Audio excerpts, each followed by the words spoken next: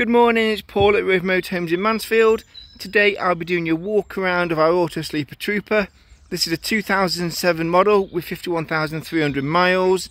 It is a 4-belt 2-berth diesel Volkswagen right-hand drive with a manual gearbox. It weighs in at 3,000 kilograms. It's 5 meters in length and 2.5 in width. I'm going to go around the outside of the vehicle first and point out any features and imperfections, and then we'll have a look on the inside as well. So here we go. I've done the photo file already, so I will say that the bodywork's in really nice condition. I've not seen anything of note. Apologies for the brown tape holding the roof plates on, because in this conditions I can't find any other way of making them stick. But as we go down this side, you can see the stickers have stood the test of time well. I've purposely done the video with the pop top up, but I've done the photos with it down so you can see both. On this side we've got your 240 hookup and your water inlet. On the back we've got a bike rack, we've also got parking sensors.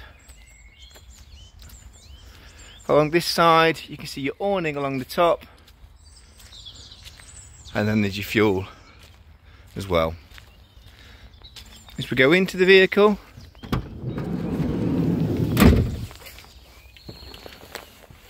give you an overview of the cab just to highlight that this chair just swivel around. As you can see, upholstery's in really nice condition on both seats. This one has got the option to swivel, but I had to play with it yesterday and it's got really nowhere to go, if I'm honest with you, with the kitchen being behind. Looking at the centre console, you can see we've got air conditioning.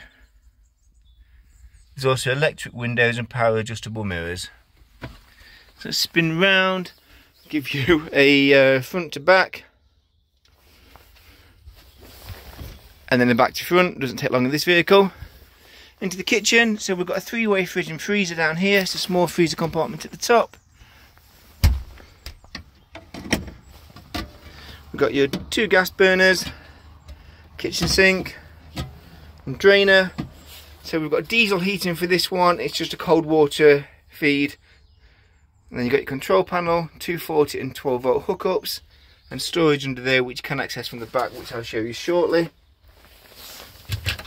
Down here we've got some cups, saucers, plates, etc., and then a porta potty underneath. Under the bed is your table and your legs. There's also a second table behind the driver's seat there. I've done the extended photo file showing them out. And there's your couch to bring the rock and roll bed down towards us. And then so you can see from the back, the boot opens up, which is good because it gives you shelter from the rain, and right now the rain starts to come down a lot heavier, so I'm glad I'm towards the end of the video. We've got your rock and roll bed here at the rear with the 2 travelling seat belts. Previous owners left us these bits which you can have as well. Rear entrance to that cupboard we spoke about earlier. And then your gas bottle down here. So all in all, it's a really nice example of a Trooper.